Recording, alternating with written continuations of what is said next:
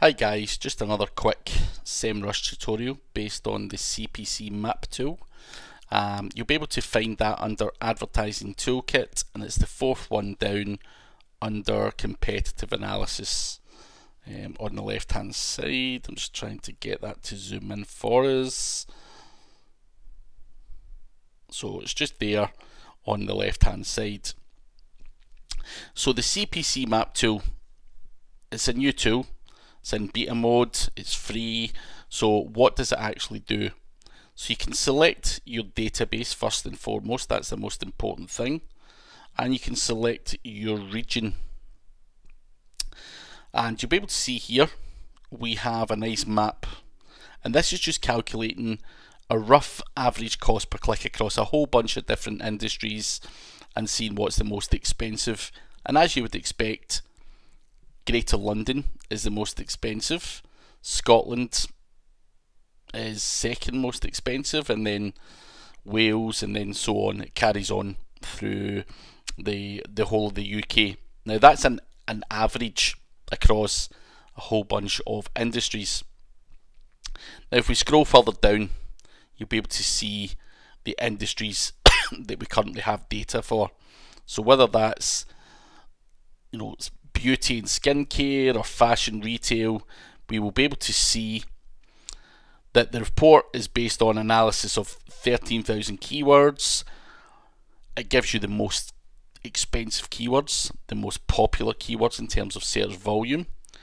It gives you a nice little graph there where you'll be able to show clients the kind of average cost per click and so on.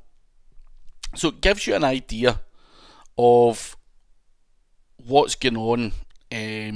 For example, if I change this to Scotland as the targeted area, and I'm working in the legal niche, it's going to give me a rough idea of the most expensive keywords, the most popular keywords within my location. So you can see the average cost per click, and you can also see the average monthly search volume as well. And although the tool is in beta mode, I'm sure when it does get released there'll be a lot more industries and a lot more information to come out. This is all just basic to show you how the tool works and the functionality of the tool. But I think it's quite an important tool if you're doing paid search, because you're then able to understand and you're able to show people why your bidding strategy may be this, that, or the next thing. And I think it just gives you that visual element that you can show clients. So you will have the ability to export all of this kind of information on the top right hand side here as normal.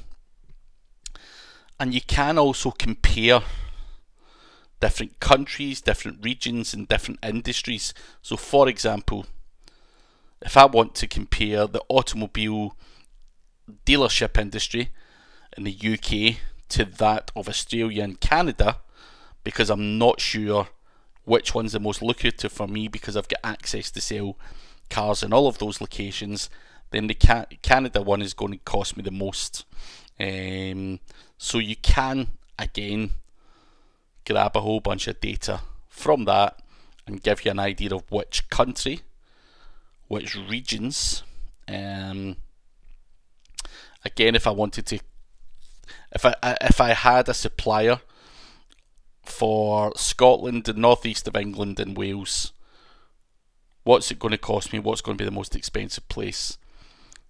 Northwest of England is by far the cheapest, so it might make sense to start there if your costs are low or whatever.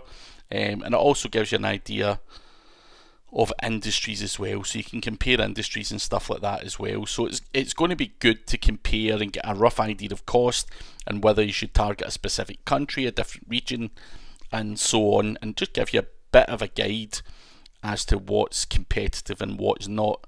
So that is pretty much what the CPC Map tool does. If you do have any questions, feel free to shoot up SEMrush. I'm sure their team will be more than happy to help.